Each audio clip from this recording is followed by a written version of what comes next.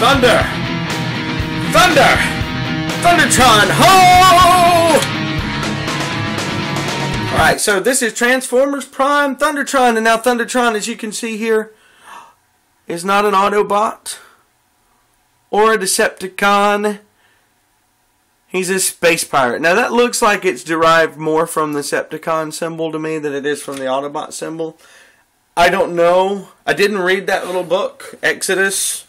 So I don't know if he's even a good guy or a bad guy. And honestly, I don't really care that much. I saw some people were looking at Mitch Santona's review and saying that this was mistransformed on there for him. And I get why they say that, because that's the way they say it's supposed to go technically. But, you know, if you disconnect this, you get a little more room to move without having to, you know, and then you've still got the thickness there if you move it just to the right spots. You've still got the depth of the lion's chest in there, and I like that. So I'm going to start transforming mine with a little bit of a disconnect there so that he can do pouncy looking moves and upper aim moves. And I get a strong Voltron vibe from this thing. Definitely feel like somebody watched a little Voltron. I don't know. I know the artist just got interviewed by the WTF at TFW folks in a supplemental.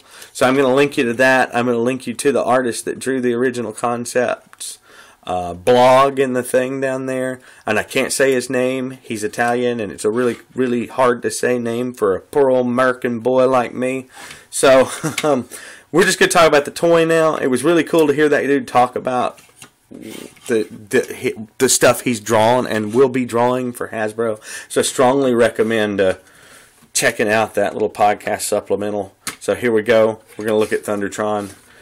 You know, he's got pretty good articulation here, especially if you leave the front arms a little detached so that you can move him around. Kind of cool. It's not really the kind of toy I typically get into. I'm not much of a beast former guy. Don't have a whole bunch of them. But, you know, it is Prime, and right now I'm heavy into collecting the Prime stuff. Can't wait for the show to come back. So there he is. There's that mode. And that's all there is to see here. He's got a tail. He's got legs. That's pretty much it. Let's robot. So, real simply, the legs straighten out and turn around. This thing pulls out of his back. And that unlocks the hips so that they can squeeze in together for a little more humanoid kind of shape there. And turn this foot around. Now, I never, ever, ever leave the foot on, so I'm just going to go ahead and take it off. He's peg-legged. There's no point in having a foot on something that can be peg-legged, because peg-legged is kind of cool. And if you're peg-legged, I apologize for thinking that peg-leg makes something more awesome. You know, it really shouldn't matter if someone's peg-legged, so, you know, give them your equal respect, whether they're peg-legged or two-legged or whatever. And that's all for my silly soapbox. Alright, so, lots of little details here on everything. The head and stuff fold down. These have to fold down around his mouth. And just like Mitch Santona, I'm a little bit disappointed that he doesn't have a bitey jaw, but, you know, what you gonna do? Anyway, you just fold all that stuff down. Pull his head out a little bit so that you've got some room to manipulate it. And then these guys, I just put them like this for claws. For like shielding over. Claw shields. Claw shields! Now he's got that. Now I've got his mech tech weapon, and I've come up with a little something I do with it. I know a lot of people have been cutting the battery box off and making it where he can just hold the sword, which is a good idea. But for me, I like to just take it. And I take this rubber band that came in the package. I stick it around here. And I wrap it around there. And then I bring it back down here. And then it stays open. So there is. And then you can just, of course, slide that onto his arm.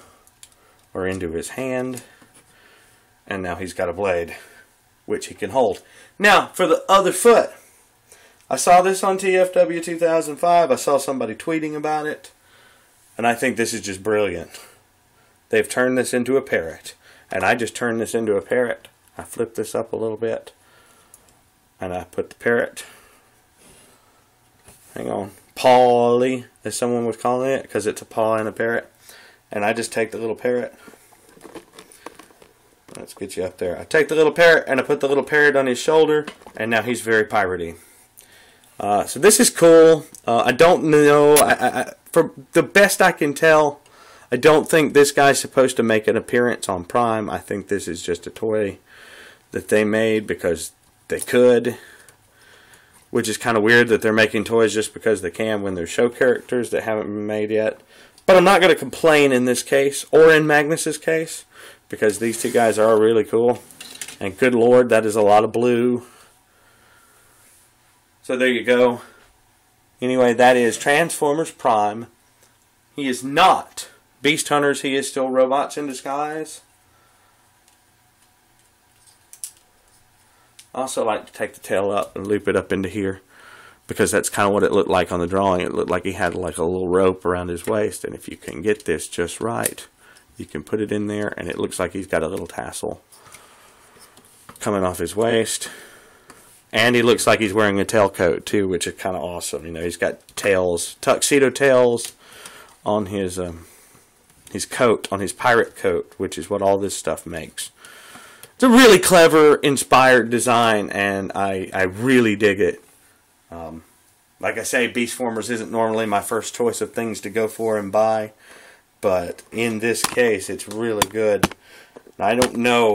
So far, the Predacons that they're showing for Beast Hunters, I think there's like 3 different dragons they've shown now, and I don't know how into I'm going to be buying a bunch of dragons. I love dragons. I mean, I have like lions and Chinese lions and Chinese dragons on stuff all over my room. I like dragons a lot, but I don't know how into I'm going to be buying a bunch of different dragons from one line. But anyway, that's Transformers Prime, Thundertron. I'm going to get him and Magnus and Wheeljack and Beast Hunters Wheeljack and all these cool toys back in my little display case. And I will talk to you guys soon.